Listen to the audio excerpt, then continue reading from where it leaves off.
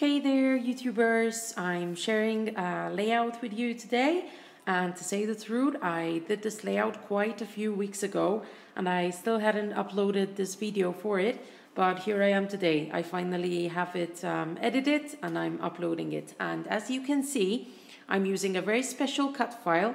I'm leaving the link down below to where you can buy this cut file from, which is from an Etsy shop called The Cut Shop.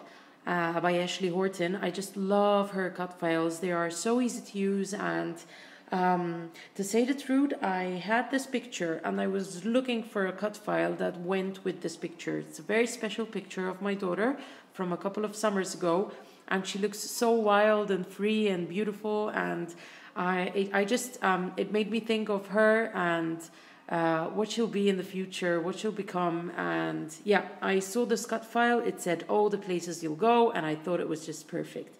So I backed the cut file. I cut it out from this grayish cardstock, and I backed it with some blue pattern paper from the new Dear Lizzie collection. It's the one that has the scooters on it, and I was a bit sad to use the blue part, but the blue just was beautiful, and I thought it was perfect for this cut file. Then I backed it on Maggie Holmes Bloom collection paper.